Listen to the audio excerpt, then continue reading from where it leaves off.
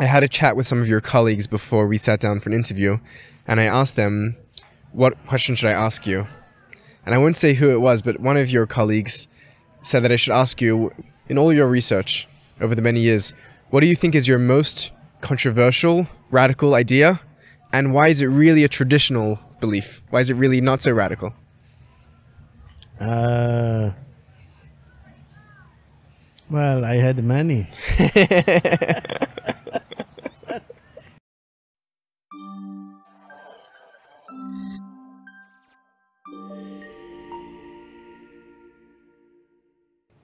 Baruch atah Adonai Eloheinu melech haolam shehakol nהיה b'dvaro. Amen.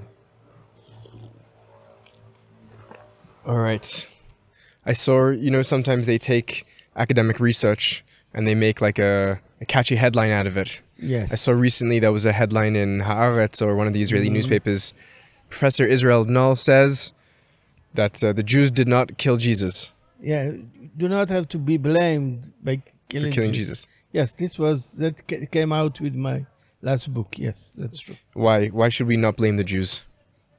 Oh, what I claim in this book, the Messiah Confrontation, is that when Jesus is brought to the house of the high priest, to a trial, it was an exceptional trial. Why? It happened at night, and according to rabbinic laws, you don't judge, especially capital punishments, at night.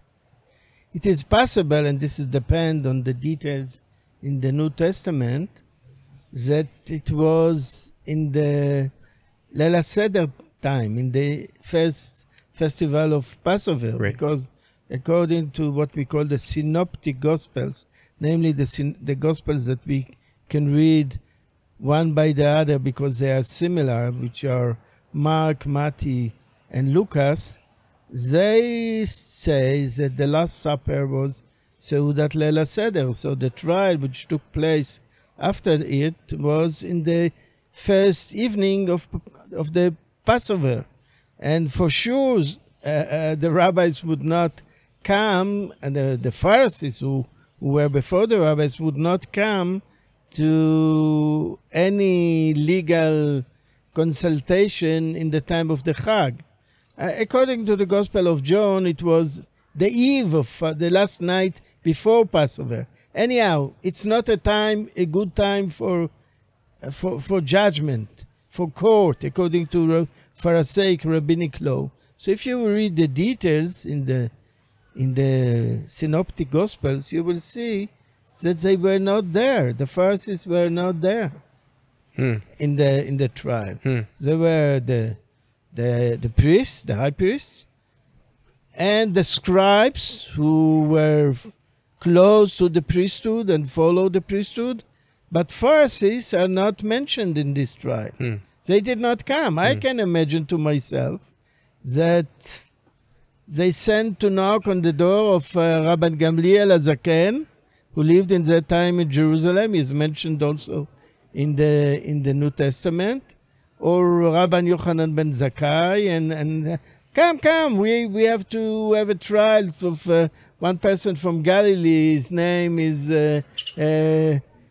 Joshua, son of Yosef. And he would say, now, in the evening, Passover evening, if he said it day before Passover, I have to do Bdikat Chametz, I can't come. I have to check for unleavened bread. This is not the right time. Are you crazy to make a trial this night? So they disappear. And the fact that they were not attending there was crucial. Why? As I said, there was a great debate about the Messianic idea in biblical times. The Torah, mainly the Torah and also the book of Hosea, were not enthusiastic about the idea of kingship at all. It's something that oh, if you would say, I want to have a king like the nations around me, this is what you do. It's not lechatchila issue. The lechatchila, the ideal issue is that God is the king of the Jews, and they don't need an earthly king. This is the time of the judges. The judges are coming to save you from your enemies. You don't need a king. God is the king. Malchut Shamayim. The kingship of God. This was the idea. However, as I said,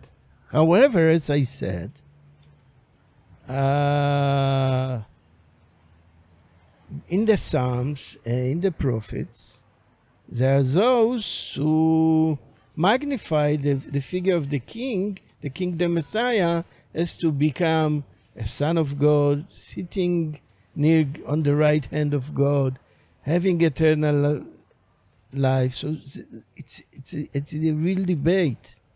The Pharisees and the rabbi after them mainly follow the messianic ideology, like Jesus himself. They didn't agree that Jesus is the Messiah, but they agree that the people of Israel should wait for a messianic figure that would have a higher elevated status, that he can be described as a son of God, and he can be described as in Psalm 110 and sitting on the right hand of God, etc., etc. So this was the Pharisaic view. They were pro-messianic. In the later scenarios, and not just any messianism, a divine messianism. Divine messianism. Yeah. When Rabbi Akiba, who lived a generation later, he was one of the main leading figures after the destruction of the temple. Maybe the great figure of the rabbis after the destruction of the temple. He had a debate about the book of Daniel. In Daniel 7, there's a description, then it's in Aramaic, it said, Kursevan Remayu. 2 thrones or chairs were put in heaven. So his fellow asked him, why 2? I understand that one for God, but who is sitting on the other throne besides God? And he said, Rabbi Akiva, Echad lo ve'echad leDavid. Namely, the other throne is kept for David, for the messianic figure, for the Davidic Messiah. So he agreed that the Messiah should be elevated to a semi-divine status and take a chair, a throne, on the right hand of God. Yeah. Can I ask, where did they get this idea from of a divine Messiah or semi-divine Messiah? In the Bible, what are the origins outside of the Bible? Sure. This is your question? Yeah. I mean, because you're saying that the rabbis are getting it from the Bible. Yes. So where's the Bible getting it from? Okay. I will tell you. As I said before, when the people of Israel are coming to God and say, Asima alai melech kechol hagoyim asher svivotai. This is the story in Deuteronomy about the law of the king in Deuteronomy 17, but also the story of this conversation between the people and Samuel, when the people came to Samuel and asked him to appoint a king over them. Do you mind just translating that verse? Yes. I would like to put upon myself a king like all the nations which surround me. Namely, we see the Babylonians, the Assyrians, the Egyptians, the Canaanites. All of them their political system is kingship. Right. They have kings. Monarchies. And the king, in the book of Samuel, the necessities that turned them to this direction is that they were defeated by the Philistines. Why? They didn't have good army, because the army was an army of volunteers. They didn't have trained army. The Israelites. The Israelites. Right. Yeah, like in the Song of Devorah, always you bless the volunteers. Why? Because this is what you had. I mean, a nation without a king, nobody can come to a person and say, oh, you will be a trained officer. Because the person would ask, who is going to pay me? Right. And there were nobody to pay him.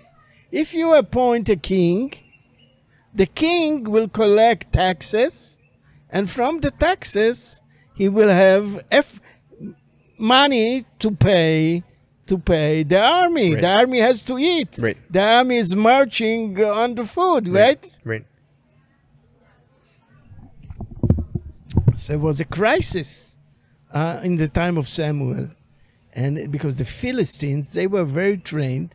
They were immigrants which came from the area of Greece with a long tradition of war, and the people of Israel saw that they can't maintain it. The ark of the Lord was captured by the Philistines. Right. Tragedies. They destroyed Shiloh, the most holy place where the Mishkan sat. Right. They burned it. Right. We know it also from archaeology. So they came in panic, I would say, to Samuel and said, please, appoint us a king like all the nations around us, Asher, the one who will be our commander in the time of a war. And he will be able to prepare an army for the war. And this is what Samuel didn't like the idea. But God said, okay, I either don't like the idea, but just do what they want. And he did, and they appointed Saul, and Saul started by collecting taxes and creating an army. However, step by step, when you adopted the foreign institution of monarchy, you also brought with it the ideology of monarchy. And what was the ideology of monarchy, let's say, in Egypt? The king is divine. The king is a son of God, etc., etc. Namely, Egypt and Babylon, not in the same way, every culture had its own way. Their concept of monarchy was that monarchy is divine. The king has some divine attributes, and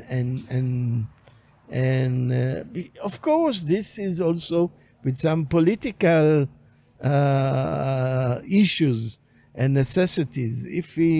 If he's the son of God, you are not going to rebel him so fast. Right.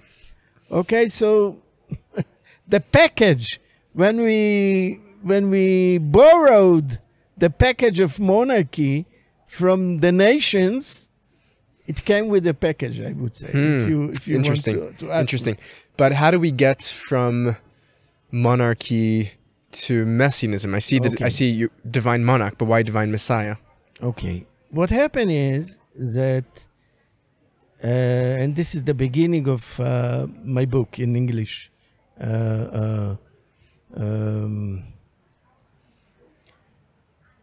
Messianic confrontation. The turning point happened in the time of the Navi Yeshayahu.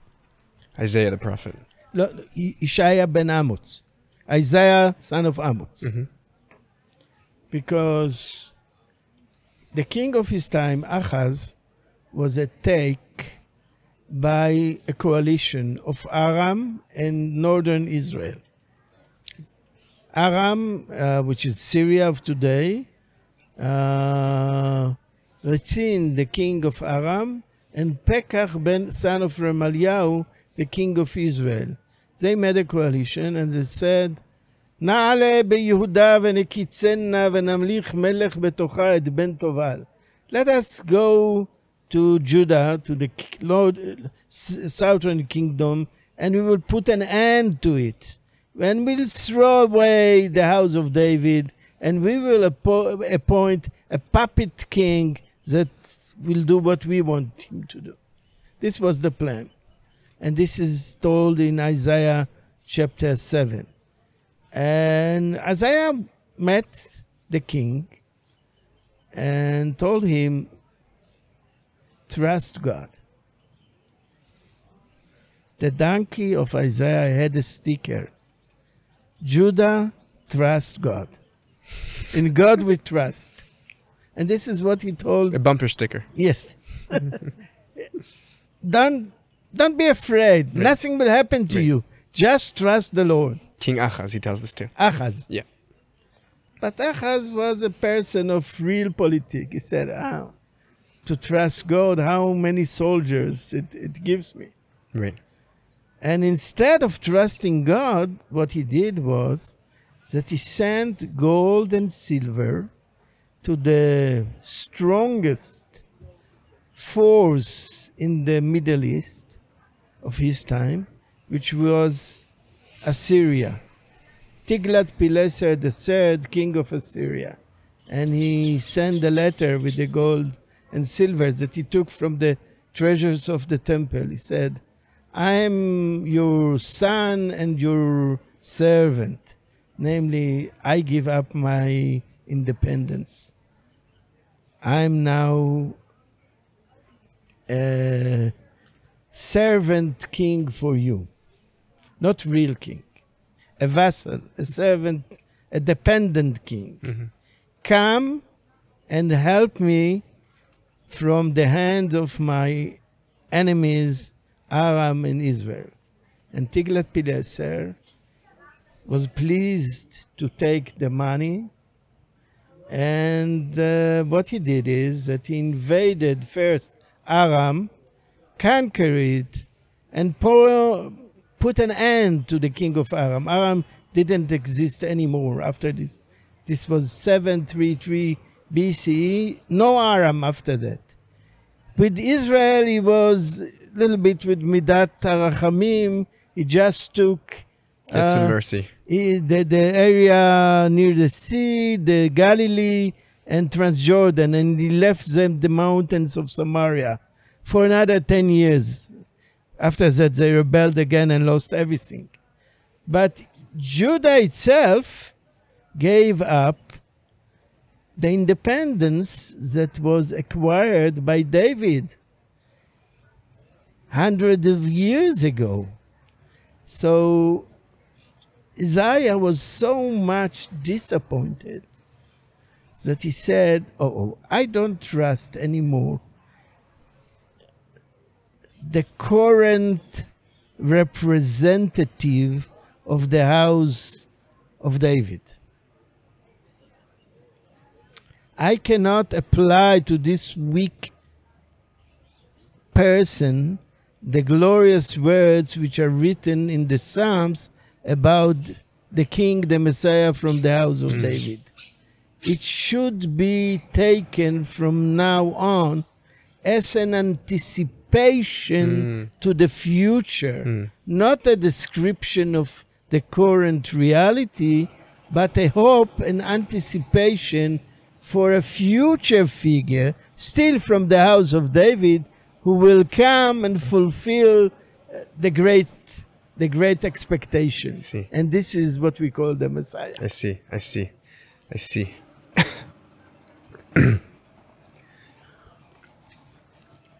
Fascinating. I could see that you live these stories there. Yes. So let's go back to Jesus' trial. Yes. So I said, would the Pharisees sit there? They would not let the court to give Jesus death penalty. How do I know? Because there were later 2 cases where followers of Jesus were brought before a mixed court, Pharisees and Sadducees. What happened? One was the trial of Petrus, and the other one was the trial of Paul. In the trial of Petrus, Rabbi Gamliel, this is what we call in rabbinic Petrus circles, is Peter. Peter. Yeah. In the trial of Peter, Rabban Gamliel, this is what we call Rabban Gamliel Azaken, the one who lived in Jerusalem before the destruction of the temple. The elder. Rabban Gamliel, the elder, he said, oh, Messianic idea, this is a complicated issue. Leave these people, we don't know. Messianic expectations are several candidates, complicated, we can do anything. Let him go. Paul, when he came to his court, he said, I see that there is half Sadducees, half Pharisees. Pharisees, my brothers, we share the belief in resurrections. They, the Sadducees, do not believe in the resurrection. I go with you because we have a common belief. Resurrection, which is true, the Pharisees believe in resurrection. The Sadducees rejected resurrection. So he was also acquitted. Yes.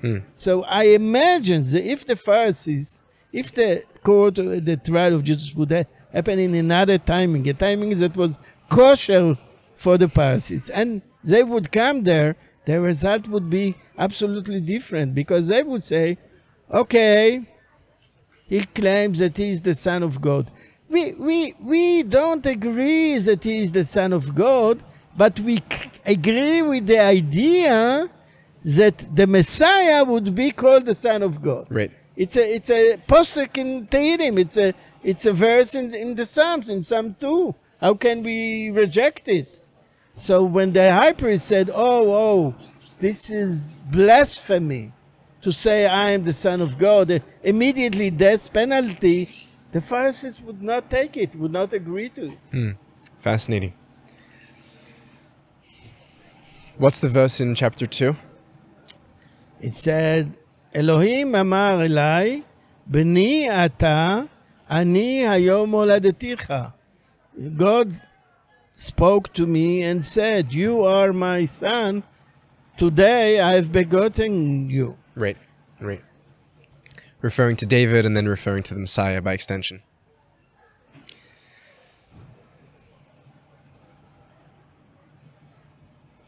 Was Jesus making, in the eyes of the Pharisees, was he saying something that was controversial or radical in his application of that idea? No, I don't think that he had a real debate. The debate that he had with the Pharisees was in the area of Messianism, was not on the picture of the ideal Messiah, but the question, was he the true candidate? This could be a debate. Right. The picture of the ideal Messiah, he shared the same picture with them. Right.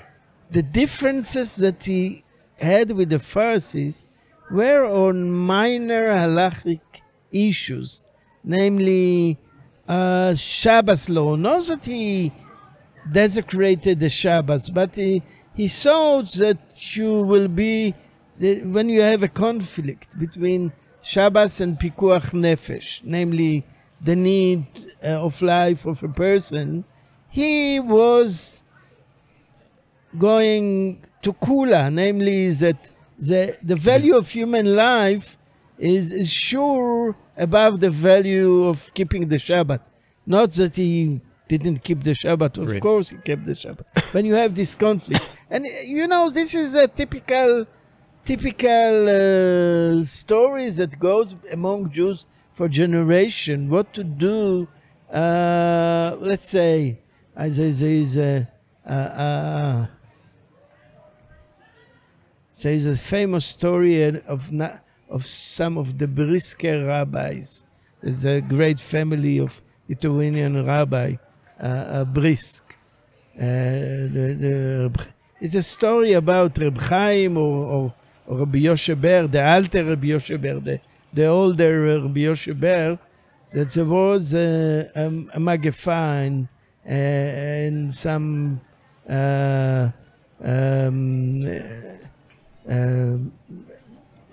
cholera. How do you say it in Cholera, a plague. A plague of cholera inside his town. And he came in Yom Kippur, in the essence of Yom Kippur, and brought with him food to the synagogue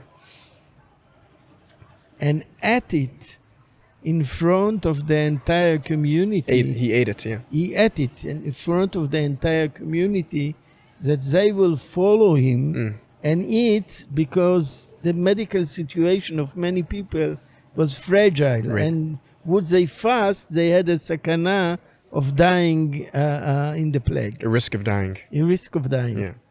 So some rabbis came to him and say, you are mekel in Tzom Yom Kippur. You're being lenient. You can. You take the fast of Yom Kippur as being not as serious. He said, no, you don't understanding. I am very, very machmir. I'm very, very strong. Stringent. On the issue of pikuach nefesh. Right, saving lives. Yes. Yes. Is the claim that Jesus is making in the Gospels, that not only is he the Son of God, but that the people are all the children of God. And he quotes Psalms, Va'ani amarti Elohim atem uvnei elyon kulchem, that you're all children of the divine and the supernal. Is that a controversial claim? Do the rabbis want the divine Messiah to be just the individual and not the collective Messiah? Well, this is in the Gospel of John. I don't think that the rabbis would agree to this specific understanding of the Psalms that you quoted. However, I would say, of course, metaphorically, all of Israel are the sons of God, because it says when Moses went to Pharaoh, this is the beginning of Exodus, he say, B'ni Bechori Israel. And my children, my firstborn Israel. Yes, and in the chapter in Deuteronomy, it says, Bani matem la'Hashem Elohechem. You, all the people of Israel, are sons of God. Right. But this is, I would say, a general metaphorical issue. The question is about the Messiah, how to understand it. Is it real, biological connection, metaphorical again? This is a very long debate. Right, interesting. I had a chat with some of your colleagues before we sat down for an interview, and I asked them, what question should I ask you? And I won't say who it was, but one of your colleagues said that I should ask you what you're most, in all your research over the many years, what do you think is your most controversial, radical idea? And why is it really a traditional belief? Why is it really not so radical? Well, I had many. You know, sometimes science is like religion. Science Is like religion. Yeah. My first book, which is based on my dissertation, was I came with a view which was opposite to everything that was accepted in biblical criticism. And what was believed to be old, I claim, no, this is new, and the opposite. So I saw that in terms of the dating of text. Dating of text, right. Yes. So I saw that issues of to be conservative and against new ideas, usually people blame the Orthodox group for this, but it is very much within. You know, it said, going back to the New Testament, Jesus said after the people of Nazareth, his home city, wanted to kill him after he took an aliyah in the synagogue and read some verses from the Haftarah, and he said, the prophet Isaiah is talking about me in a way, and they wanted to kill him. So he said there is no prophet in his town. So I can say about myself that actually the ideas of my dissertation were very quickly accepted and absorbed by the entire academic world except in Jerusalem. So you have to ask yourself why. Right. Can you tell us very briefly what your thesis was? What was the core of your thesis? The core of my thesis was that it's about the priestly tradition in the Pentateuch, and it was common that the second part of Leviticus, which speaks a lot about Kedusha, about holiness, is the older part, and the rest of Leviticus and the rest of the priestly issues and Exodus and Numbers are later than this part about the Holiness Code, the Leviticus 16 to the end. I argued the opposite, and I claimed also that we see here a revision in the views of priesthood with regard to holiness, because holiness was before regarded as an issue which is only connected with purity, non-purity, sacrifices, holidays, priesthood, issues like this, and not connected with morality. And the problem was that people thought that, okay, I will do all what I need in Ben Adam Lamakom, in issues between man and God. I will bring sacrifices, I will keep the Sabbath. But at the same time, I can cheat in business, I can behave immorally to friends in the community, because this is less important. The main thing that God wants is sacrifices. Right. Shabbos. It's a common story, unfortunately. Yes.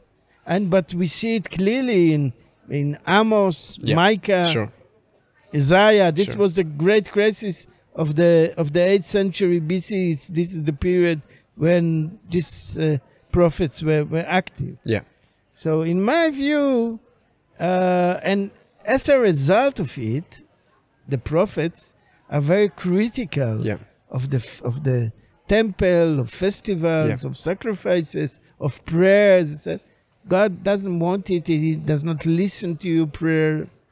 It's disgusting for you, whatever you do, because your hands are full of blood of pure people. Yeah, very powerful and words. You cheated at them. Yeah. So I suggested that the second part of Leviticus, mainly chapter 19, is a response of the priesthood to this problem. Because what is the beginning of chapter 19? It says, Kedoshim tiyu ki kadosh ani Hashem Elochem. Talk to the entire community of Israel and tell them, you should be holy because I am the Lord, you God, I am holy. And there is a list. If you check the list of Leviticus 19, you will see that this is a mixture of purities, sacrifices.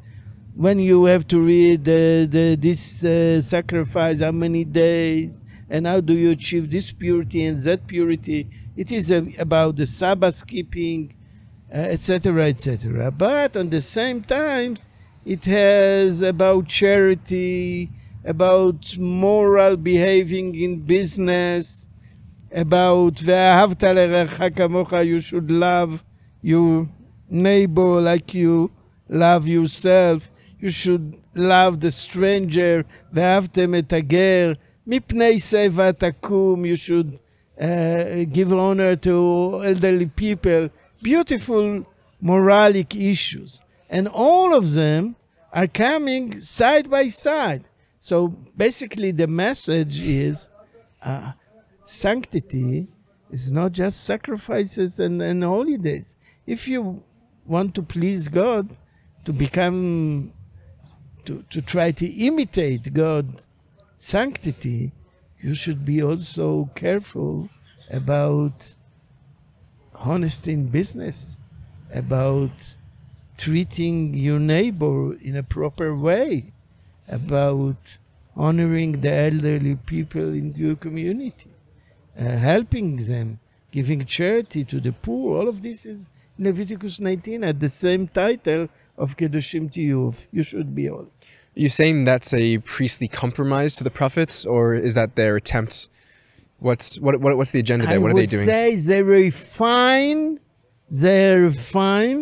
the concept of holiness as a response to the, I would say, crisis, religious crisis within society, with also the criticism of the prophets. So they're taking the criticism on board, but they're also trying to keep the aspects of the... they don't give up temple. Right. Unlike the prophets, they don't give up the temple. Right. Temple is important, sacrifices are important. You should be very careful how do you treat the peace offering, Zevach Shlachimim, with all the details. Bayom HaSheni, all the details. They don't give up the details of sacrificial laws. Right. But at the same time, at the same,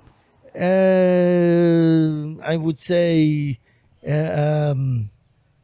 same group, same circle, they put one by the other commandments of matnot aniyim, gifts to the poor people from your Kohen.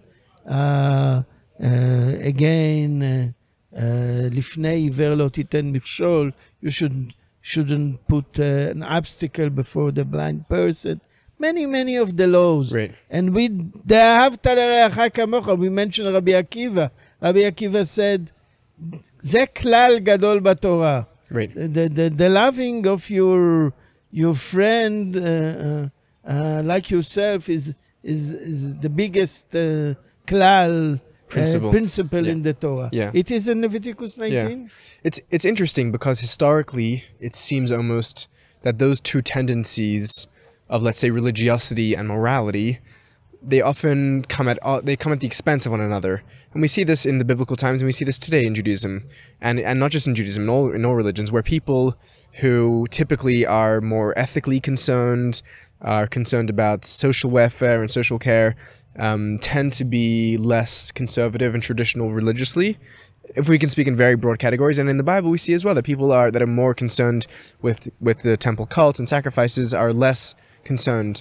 And it's almost like this ideal, maybe even messianic vision, the priestly vision, that to have them both together, that they need to come together.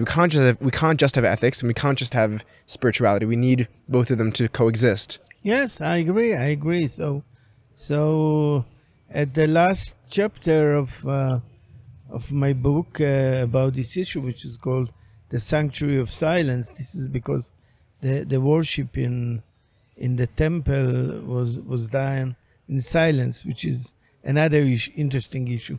But at the end of the book, I said, well, not all the ideas, that because it was connected also with agrarian reformation, which is the laws of Shemitah and Yovel, the 7th year and 50th year. Not all of it is very practical. Namely, I don't believe that they kept everything in history. Right. But it's an ideal program. Right. An ideal to aspire to. Yes. You know, they say a joke of this fellow who works in an office with other. It's a Haredi office, let's say, with other pious Jews, religious Jews, and he bought milk for himself and he put it in the bar fridge, and he comes back the next day and his milk is finished. And he tries the next time. He buys a new milk and the milk is finished again. So he's upset. He puts a sign and he says, the verse in Deuteronomy of to not to steal, lo tignov. It appears twice, in the Ten Commandments, in Exodus and Deuteronomy. Comes back the next day. He puts the sign. He puts the quote, and it's gone. The milk is gone. So he speaks to a friend, and friend tells you, I'll write you a sign, no one will take your milk. He comes back, he puts a sign, no one touches the milk. The sign says, the milk is not Chalav Yisrael. It's not the highest level of kashrut. It's, yes, okay. This is the issue, right? That people take seriously. Yeah.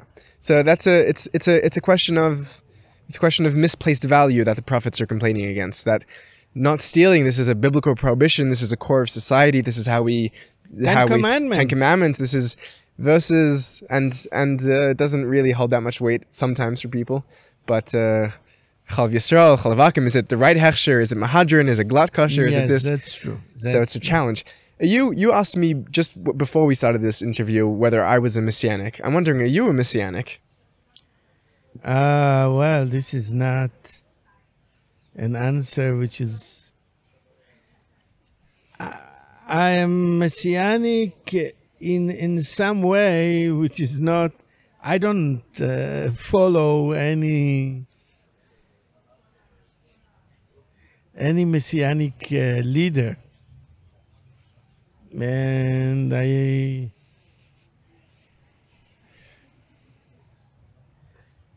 I'm afraid of some of the results of Messianic movements. I'm not afraid at all about Chabad Messianism. I go from time to time to Chabad in my neighborhood, and which are Messianic. I just enjoy to read their literature and to see how they struggle with issues, and it's interesting to read. But I don't see any danger to Jewish society coming from them. I am really afraid about what will happen to Israelite society and that Jewish people from a Messianic movement without a Messianic leader, namely Gush Emunim and politicians who represent it now. Because I was in the organizing meeting of Gush Emunim. I was a soldier. It was in the Yom Kippur war time, and I was in Knohl, so I did my service in the army in Sinai, but I had a day of vacation, so I went back to the kibbutz where I stayed, which is Kfar Etzion, which my family is connected, I said before, to this kibbutz. And I happened to come to this visit at the same day or evening that people like Hanan Porat and Rav Druckmann and others, Rabbi Levinger of Hebron, gathered together, and out of this gathering in this evening, the name Gush Emunim was decided. I was there. And they were troubled. It was shortly after the Yom Kippur War. So, with the 6 days war, everyone hold this expectation of Geulah, of redemption to come soon. Jerusalem was liberated, and etc., etc. And then came the horrible Yom Kippur War,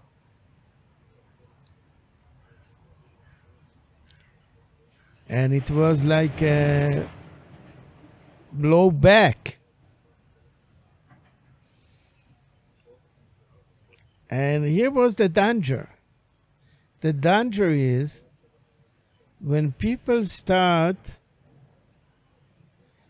to give an interpretation to history, they presume that they understand why God is leading history in this direction or that direction. So the interpretation that they gave at that night in this gathering, I remember the exact location of the room where the gathering took place. They said something like this: it's our fault. The move of redemption is going back because we didn't do enough. What was our sins that we didn't do enough? Because you need what is called by the rabbis and Hasidus, itaruta deletata with itaruta deleila. How would you translate it into English? An arousal from below to bring about the arousal from above. So we didn't do what we need from down, from the human part. And what was to evoke the divine response. To evoke the divine activity to go on in the direction of Geula. Redemption. And what was our misdeed? The Shomron, we are talking about end of 72, beginning of 73, I don't remember. But this was the time. Yom Kippur was in October 72, so it was around the end of 72 or beginning of 73. The Shomron was empty of Jews.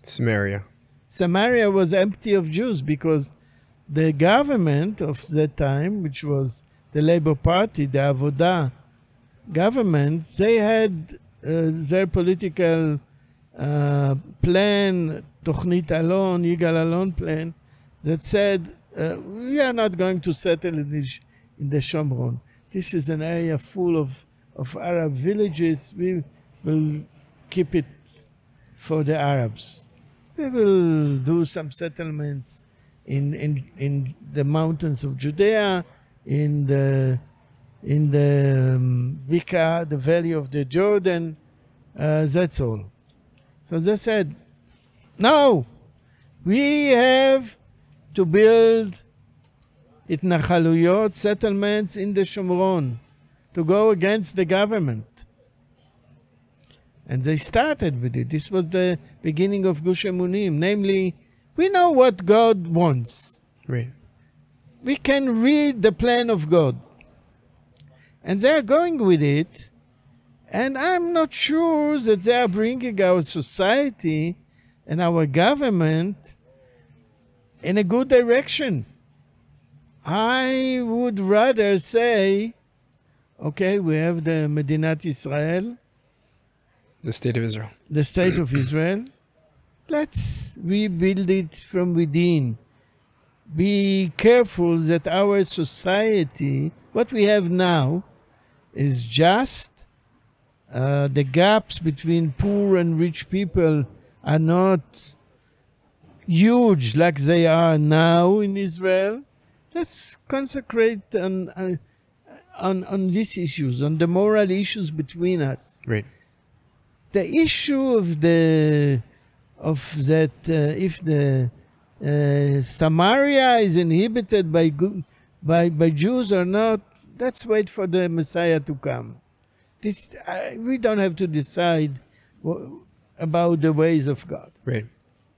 So this is why I left Gush Emunim, and I don't belong there anymore. Right. And, the issue of Arab and Jews in this country is very complicated.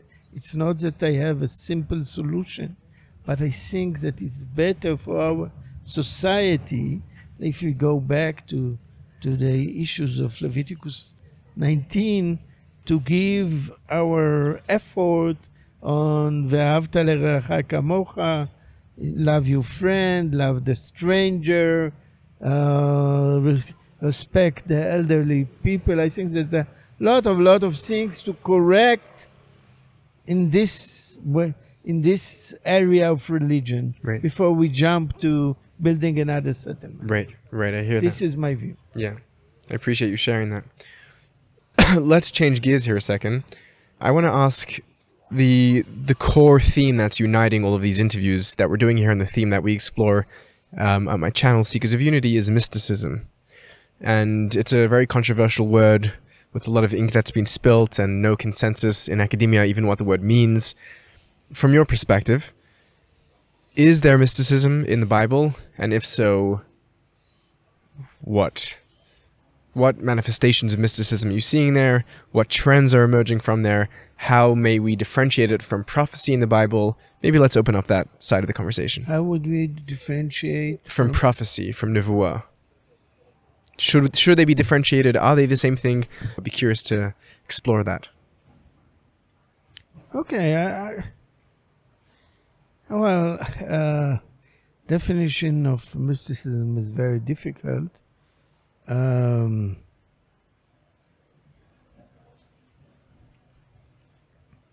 Let me see that generally I would say that the highest experience of mysticism is a situation where you in some way are coming to some deep connection with God. I wouldn't use union with God, because I think in Jewish eyes, union with God is dangerous expression to use, because, as I said, there is this long tradition that wants clearly to separate between the human and the divine. So I wouldn't use union. I say great proximity with God. And this can happen as a regular status of some people, like Moses, who whenever he had to, could go to the tent of meeting and be in solitude with God. At Mount Sinai, he stayed there and didn't eat and didn't drink for 40 days and nights, a situation which is above the regular experience. And I would say that also through ecstasy of dancing, music, some people can get an experience of proximity to God for a short time. This is what we see mainly with the description about the Bnei Nevi'im in the time of Saul, the time of Samuel. Right, the children or students of the prophets. Yes, it's not children of the prophets, but students. The junior prophets. Junior Right. prophets. Right. This is the best way to describe them. Junior prophets. Sometimes they rarely they themselves as prophesy, but more we hear about them as Hasidim of the Rebbe. The Rebbe is the Navi, and they are like the Hasidim who surrounds him. His disciples. Yes, disciples, followers. Yeah. But in several descriptions that we have, we see that this is the transition that we spoke from the period of the judges when Israel didn't have a king. So they come and ask Samuel to appoint a king upon them, and he, first of all, he comes to Saul and he anoints him with the oil.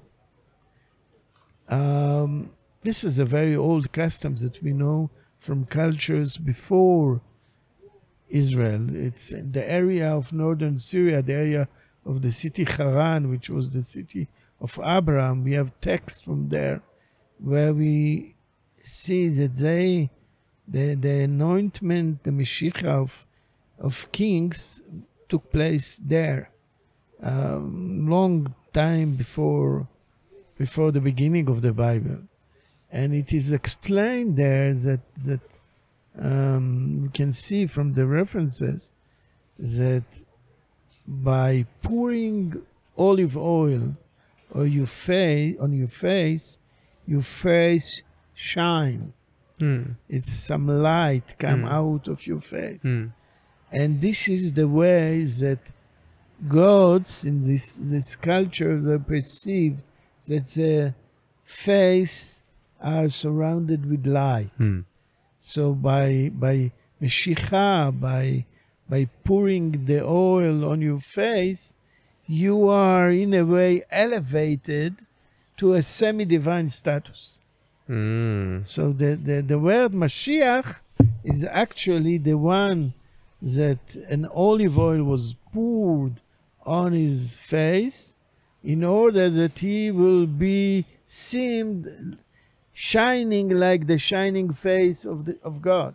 That is very interesting. You're saying that the word Moshiach itself, which literally just means anointed, Mashuach Bashem, and to be anointed with oil, already in the etymology and the ancient ritual, already contains this germ, this seed of divinization. Mishcha is olive oil in Aramaic. Yes.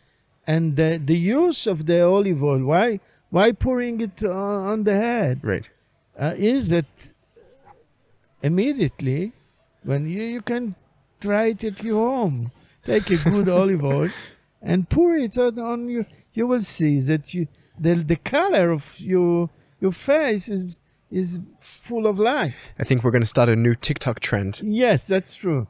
Is that related to? Is there a relation there to Moses who comes down from the mountain and his face is shining? Yes, of course. Moses, when he went down from Sinai, he was speaking with God. He has this shining face. He has to cover his face. The light was so strong that people could not hear it. There is this motif in rabbinic literature of, we could call it maybe the apotheosis of Moses, which appears also in Second Temple literature. Yes, that's true. Where Moses in the book of Psalms is described as Ish HaElohim, the godly, the divine person, and the rabbis in the Medrash say, even said, Isha Yekimenu ze Moshe, when it says in Nedarim that God, the husband is Yekimenu, which means will establish it. Establish the vow of a woman. Yeah. But they take it in a midrashic way. It said Moshe is the Baal of the Shekhinah, is the husband of the Shekhinah. Wow. And he tells the Shekhinah when to get up, because he said, Vayibin so Aaron, when the ark is moving, this is the numbers 10. Right. Vayomer Moshe, Kuma Adonai, raise up. This is Isha Yekimenu. Wow, fascinating. This is very strong. Wow. Very strong. So Moses says, Kuma Adonai ve'efutzovecha, arise, Lord, arise Shekhinah. So he's the divine masculine in that relationship, in some sense. Yes. He's also the divine feminine when he receives the Torah. He plays both. That's fascinating. Both. Right. And then we see he must have been in touch with his inner man and his inner woman, his anima and animus. He was yes. So, and then we see the same thing by Rabbi Shimon Bar Yochai, right? When the way that he's described in the Zohar, that Zohar is out of my out of your expertise. Yes, so but my the motif expertise reached the Book of Bahir. I wrote an article about Book of Bahir, and this is the end. That's the end of it. The end of. But my the motif expertise. continues there, right? So I'm sure you know even if it's in your expertise, where the verse says, "Shalosh pa'amim yirah kol zchucha et pnei Hashem lokecha." That 3 times a year the children of Israel come to Jerusalem. Pnei Adon Hashem. It's Pnei Adon Hashem. Thank you. And the Zohar says, Man Adon dahi Rashbi. Who is the master? Who is the Lord whose face you'll see? This is the Rashbi. This theme of, so you're saying this theme of apotheosis, of theosis maybe of the prophet, the Messiah, the Redeemer being assimilated into God. You're saying this is a theme which has mystical undertones running through it. Of course. And it runs, part of your expertise is Second Temple literature. These themes run right into, of course. which is the matrix from where the New Testament emerges, and we have this, so the Divine Messiah. Yes, there is a Qumranic document which I discuss in my book, The Messiah Before Jesus. Right.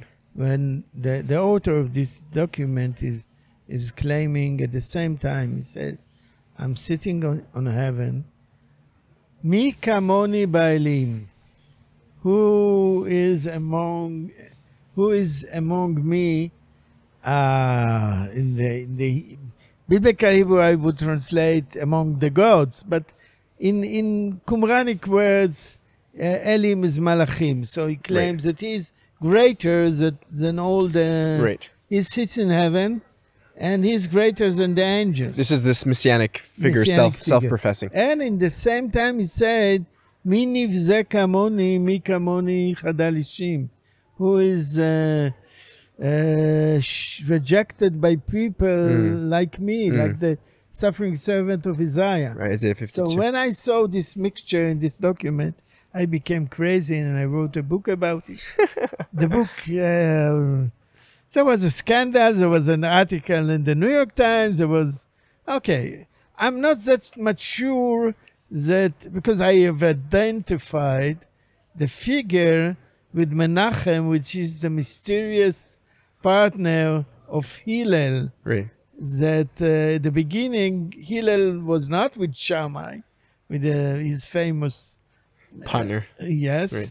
He was Menachem veHillel. Right. And Menachem went out.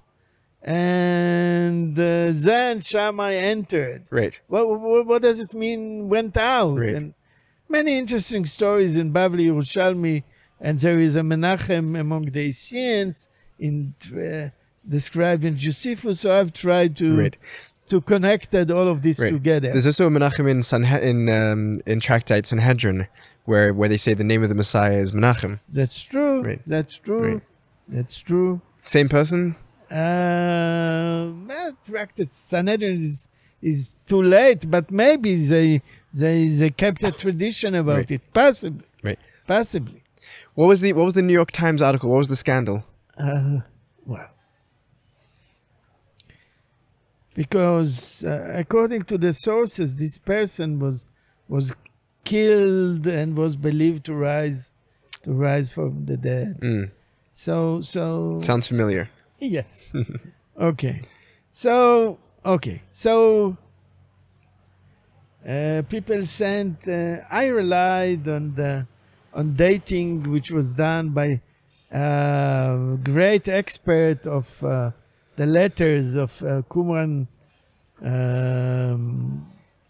writings, Professor the late Frank Ross of Harvard University.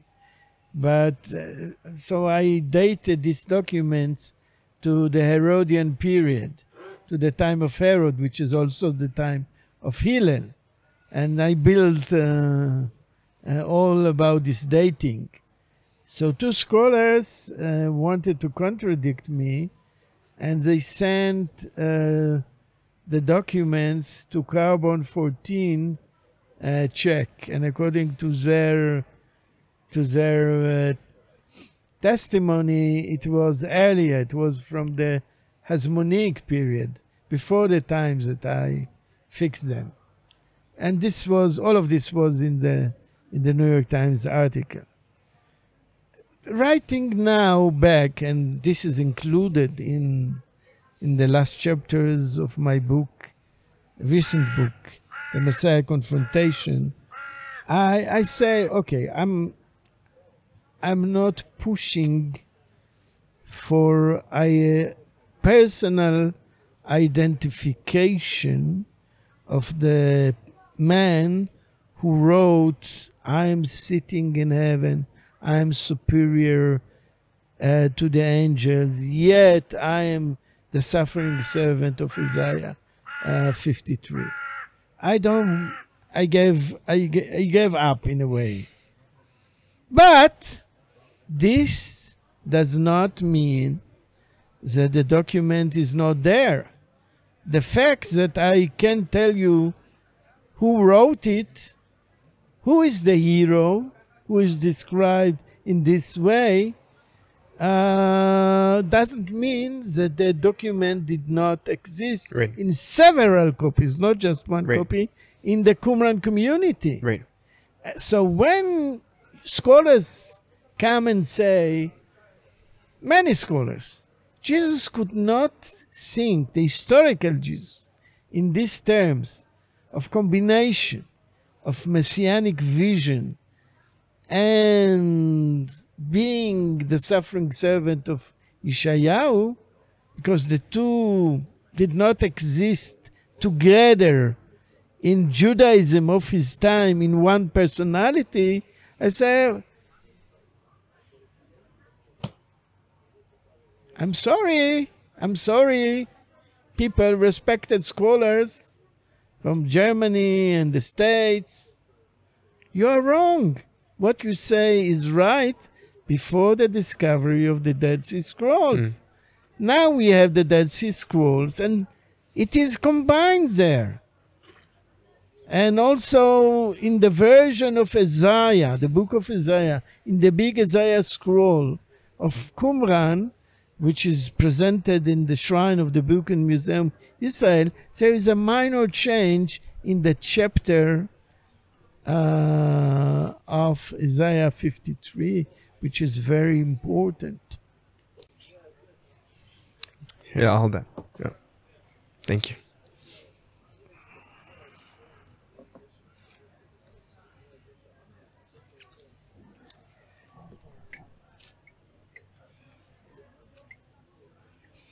In our version, it is said, the first verse of this is Isaiah 52, verse 13.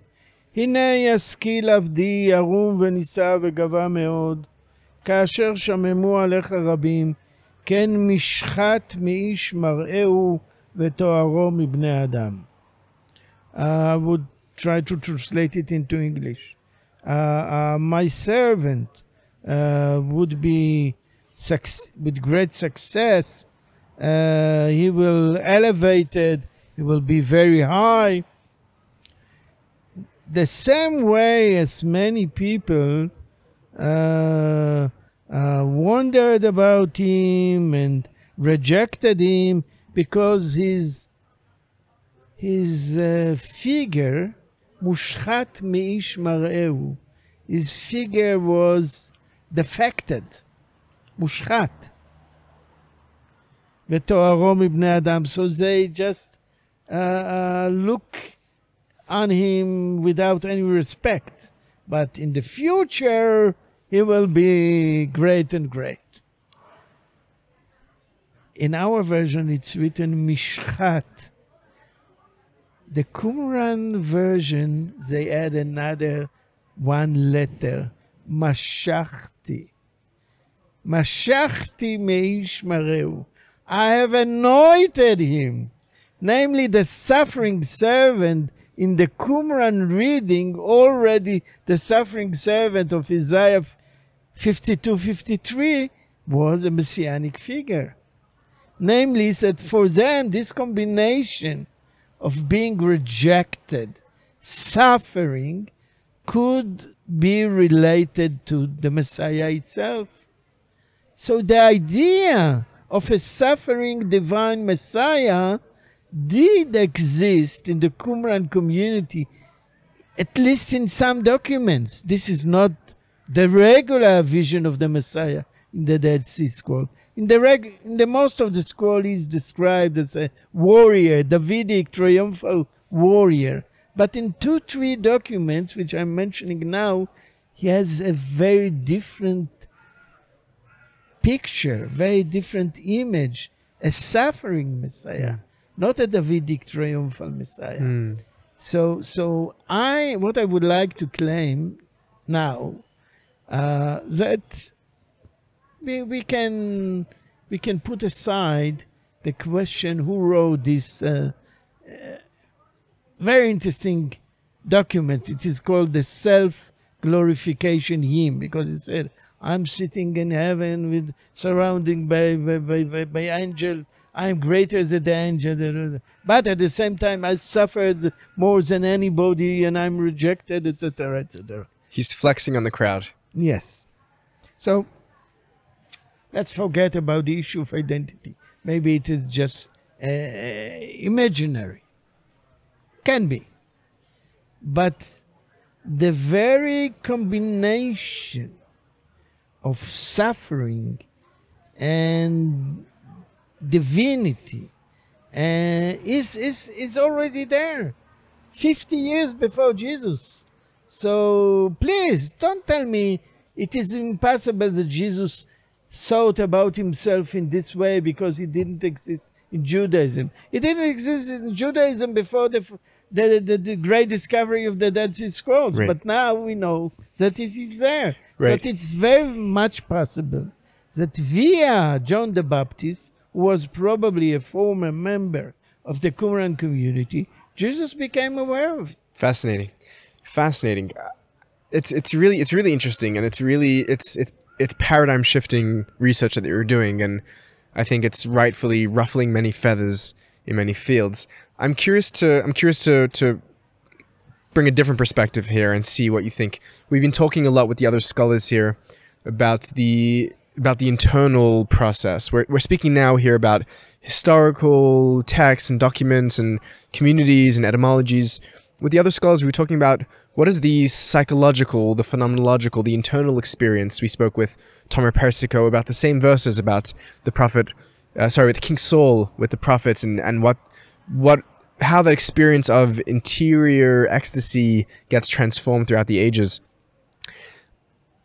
You've written, you say that your expertise goes up into the Bahir, but your knowledge continues up until today, until Chassidut.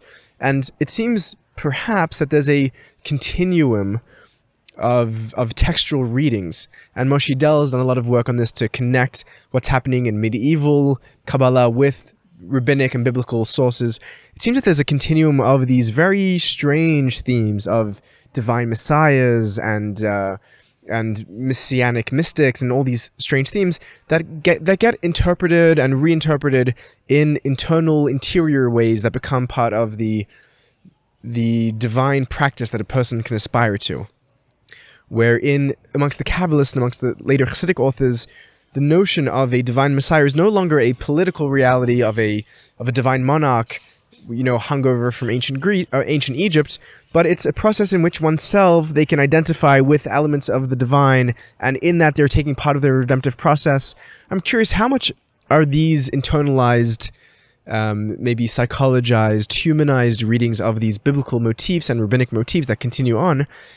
How interesting are they to you? How much are they just too separate from the original context that they can mean nothing? How much do you try to find these original, what starts as, very idiosyncratic cultural and political ideas?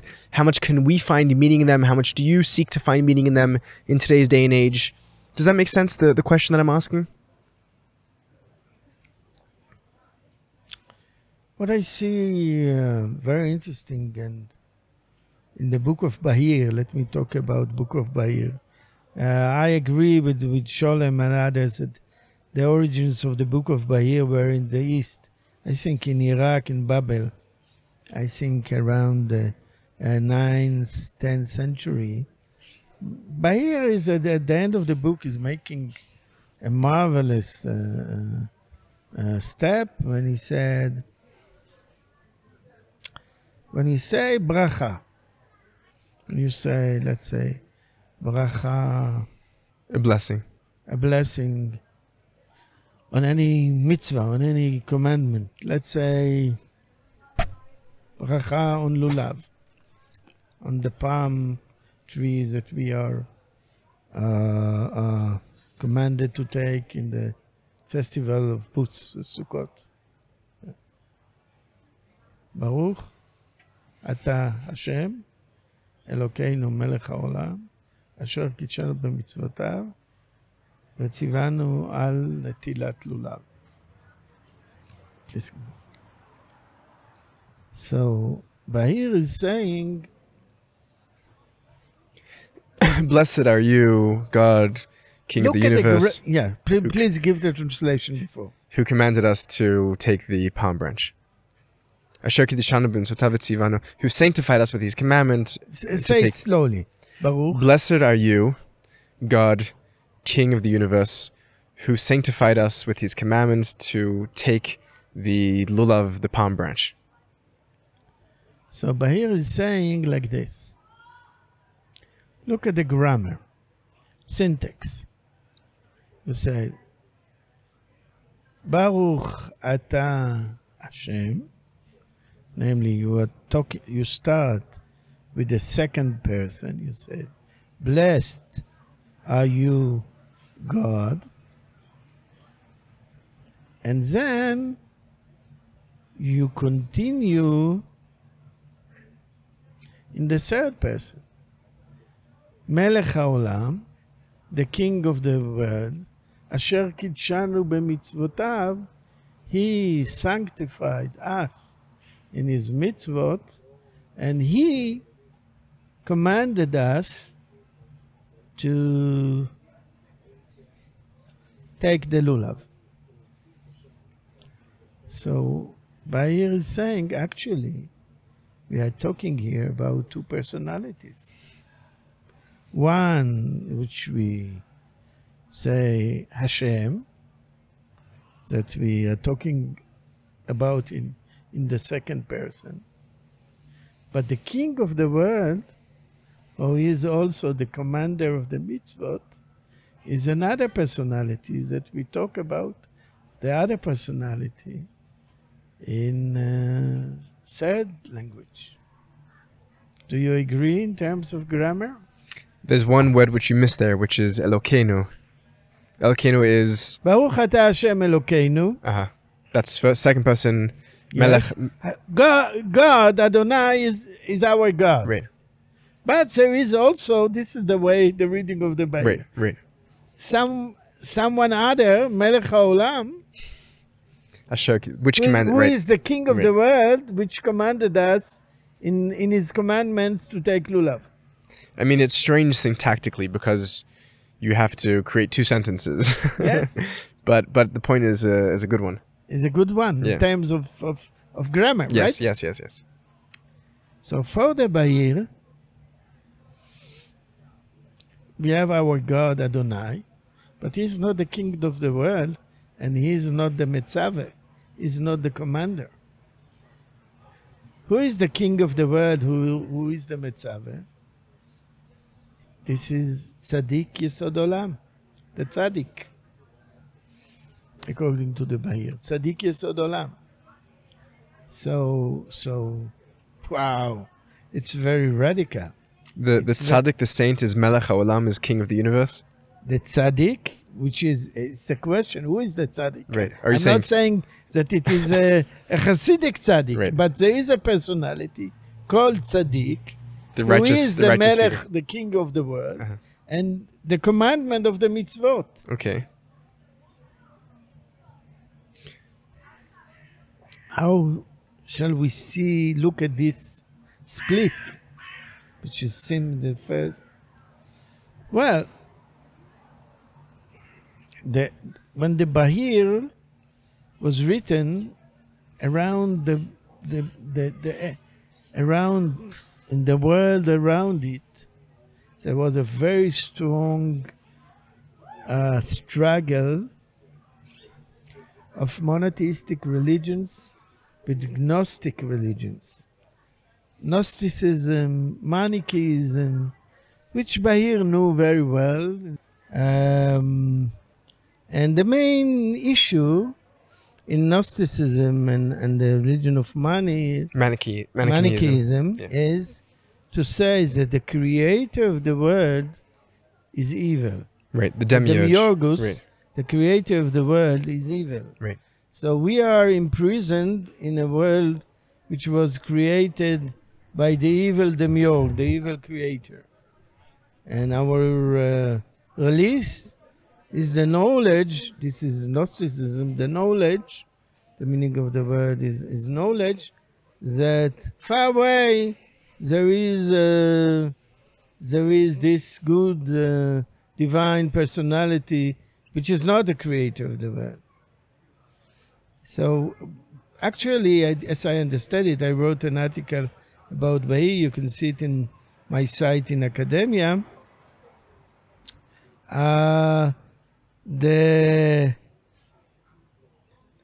They claim against Gnosticism, the author of the Bahir, the author of the Bahir, Great.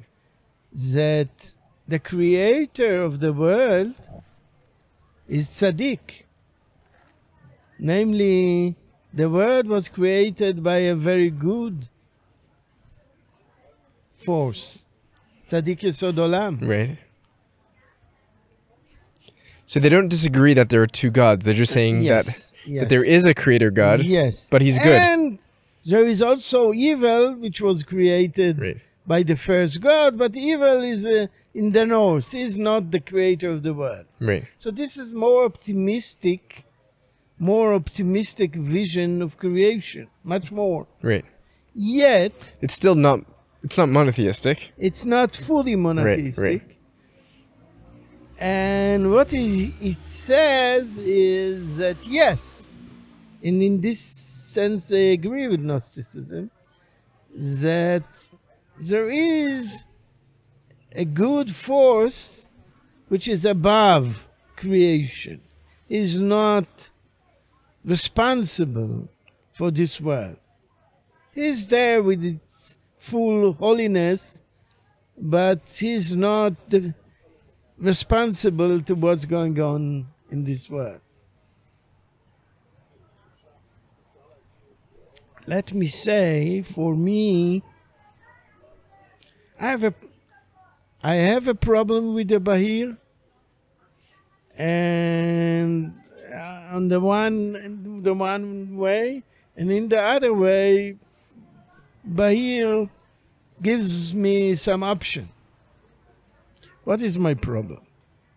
As I mentioned to you in our conversation, I'm coming from a family that the great part of the members were killed in the Holocaust, including my uncle, which I am named after him, that he went to another city, he was married, had this little baby, and we even don't know what happened to them. We don't have even a yahrzeit for them. And all the family of my father, most of the family of my mother, perished in the Holocaust. Among them, Talmidei Chachamim, like those I mentioned, and who studied in Chachmei Lublin, and other people who were tzaddikim v'tzaddikot. And, you know, with all the yeshivot and the universities and schools and people that I talked with, I never had a good explanation for this.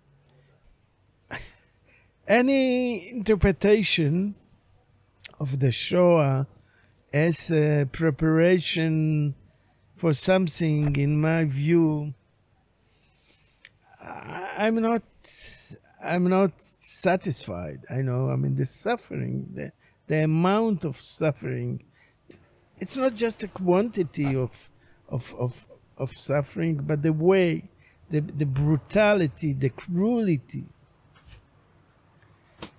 Well, if God is responsible to all of this, I find it difficult to relate to him. So I cannot speak about a tzaddik who is the director of this world, because this world was not directed in the way of tzaddikut, between righteousness, between justice. In the time of the Shoah, I don't see there a way of tzadikut. But Bahir is saying to me, in any case, there is this sublime force who is uninvolved in history.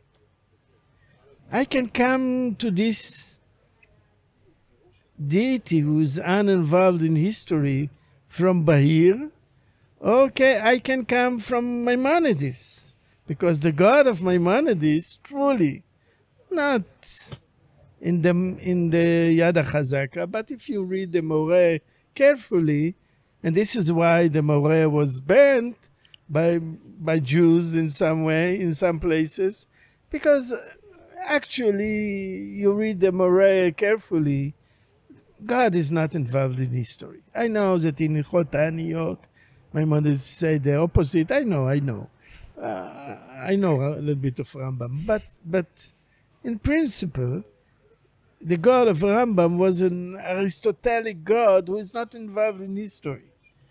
So you see, I'm crazy in a way, because on one way I want support the Zionism and the Messianic movement of Zionism with some limit, which is in history. I don't say I want to be outside of history. But when I faced the Holocaust, I said, oh, it's easier for me to live with a God who is not involved with history. So this is how I live. Not with the perfect soul. I don't have rest and peace. Right. The sages say that the righteous don't have rest and peace. Tzadikim ein lehem menucha. Neither in this world nor in the next world, right? Okay, depend on the variance. Maybe in the world to come. What is the... I'm curious, because what we're doing here is we're not just speaking to an academic audience, we're also speaking to a public audience, people with everyday concerns, with bills to pay, with children, with worries, with faith and doubt, and what is the takeaway of your scholarship? If you look sort of bird's eye view, not for the academic, not for the historian, not for the biblical scholar, for the average person, the person in their everyday life, what can someone take away meaningful from your work? Well, I think there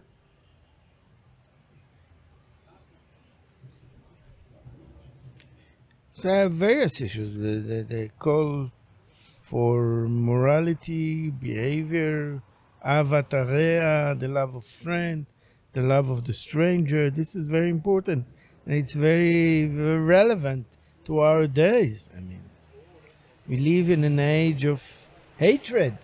The world is full of hatred.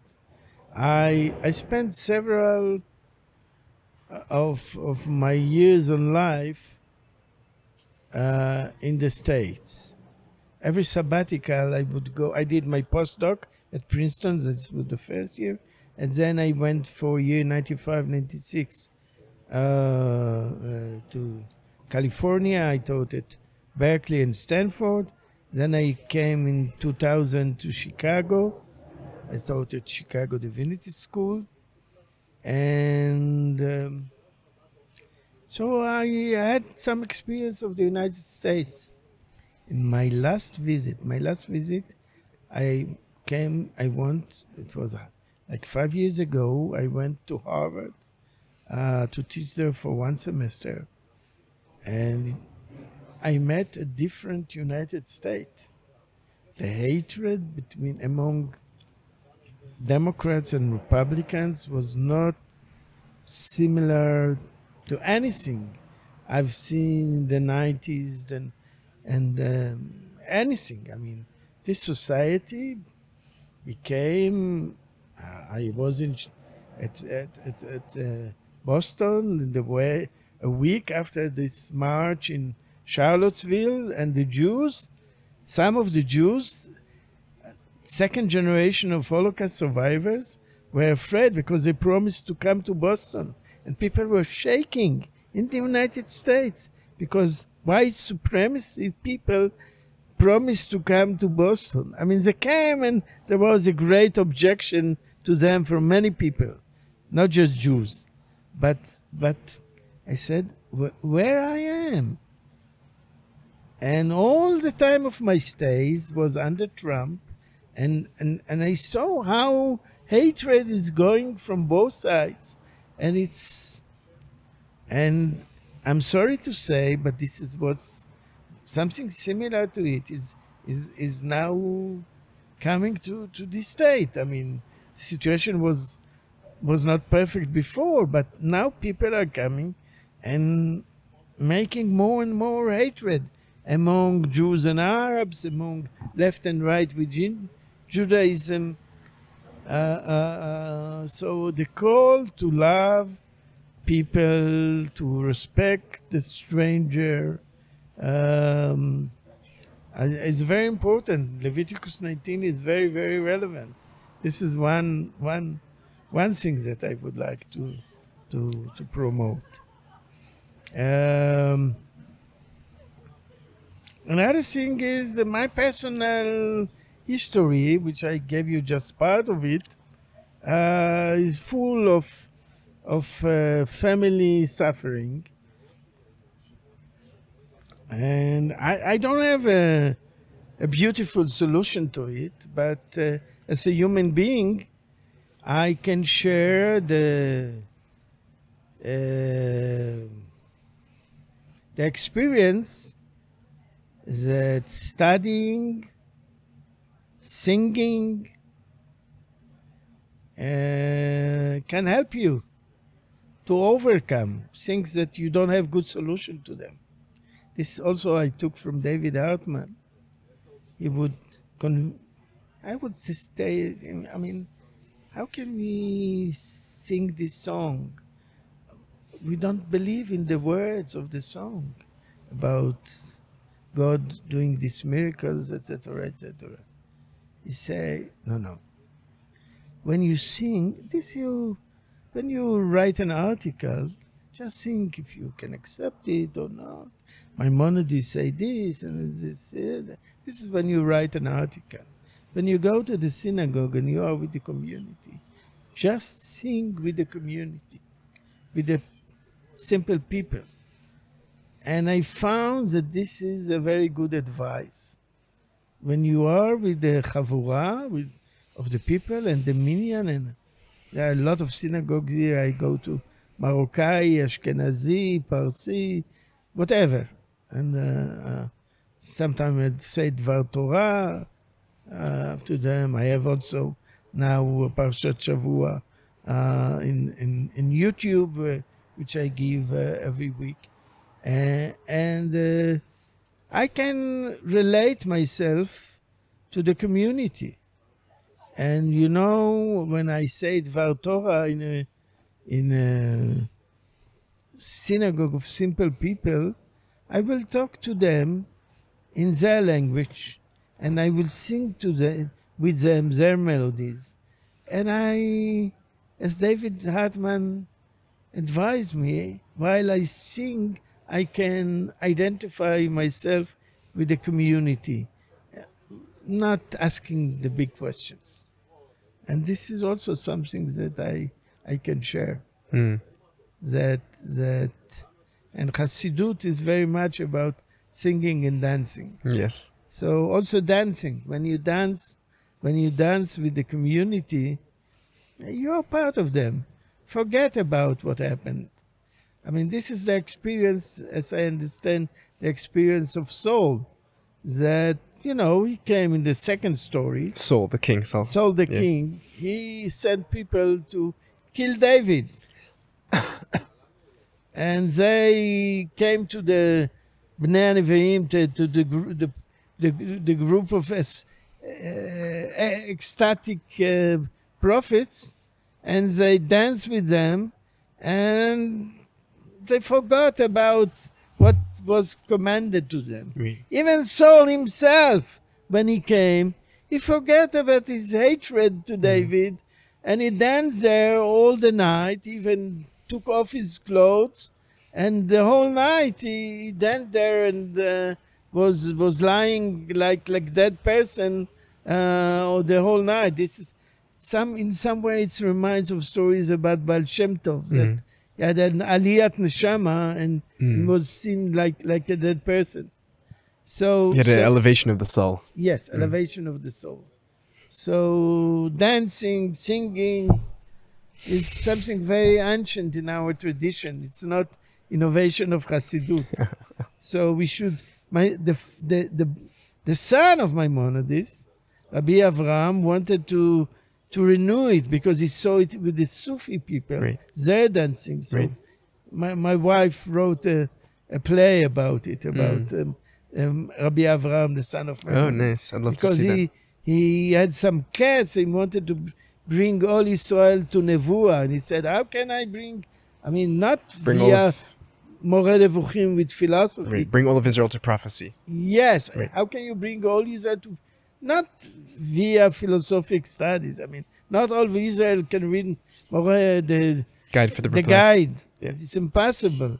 But if we will dance like the Sufi, he said the Sufi are doing what the sons of the prophet did as we read in the book of Psalms. Let's have it again. So he didn't.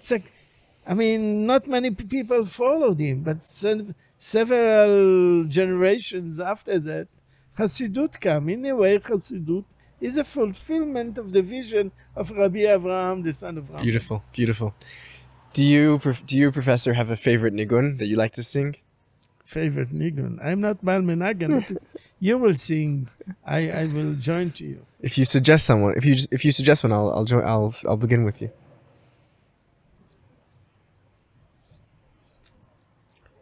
אם אמרתי מטה רגלי חסדך השם יסעדני אם אמרתי מטה רגלי חסדך השם יסעדני אם אמרתי מטה רגלי מטה רגלי חסדך השם יסעדני חסדך השם יסעדני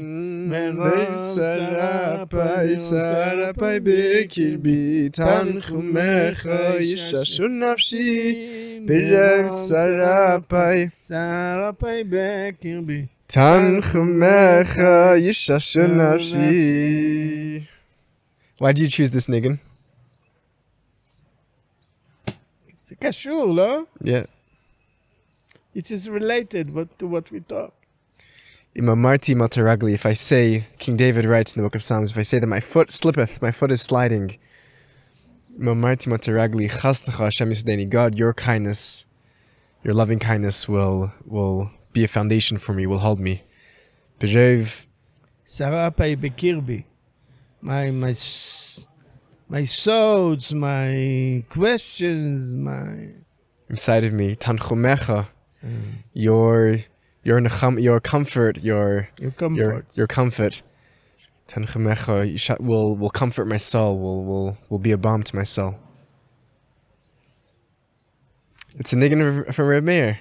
Reb Meir Shapiro's nigun from Reb Meir. Wow. Yeah. Nachon. Yeah. You see? I thought that's why I don't remember. I didn't remember it when I started to do, but when you remind me, I remember that this is Reb Meir Shapiro, Chachmei Lublin, that we mentioned several times. Yeah. Wow. Now it's great. Yeah. Malmenagim. Yeah, of course. Many great nigunim. You know, they say, Nautz tchilatan besofan, besofan betchilatan. The end is wedged in the beginning, and the beginning is wedged at the end.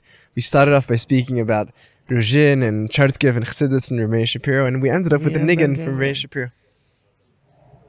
Nifla. Thank you for joining me. Thank you very much. It was a pleasure. Pleasure's mine.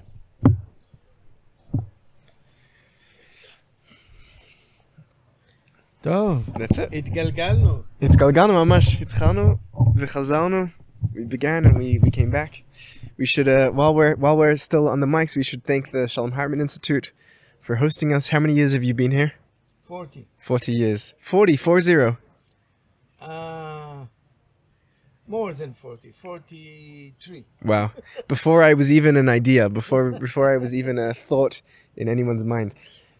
So the series is being conducted here with the Hartman Scholars, hosted on the beautiful Hartman campus in Jerusalem. And we're grateful for them hosting us and allowing these conversations to happen and to share the knowledge and wisdom and beauty and love of the scholars here with the general public, both here in Israel and abroad.